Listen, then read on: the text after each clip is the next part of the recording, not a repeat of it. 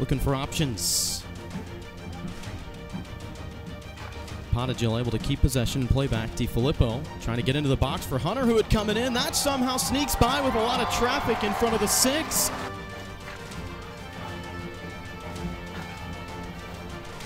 Great ball forward from Van Fossen. Aragon on a slot one past, it's let go. And coming in from the backside, Parker Goins. Touched by McKeon, drew the defender in, able to make the pass to the top, trying to settle. One touch, and it's in, and Arkansas has made it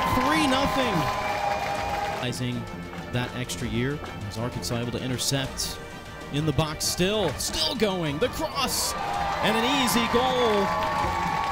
Tankersley on the finishing end.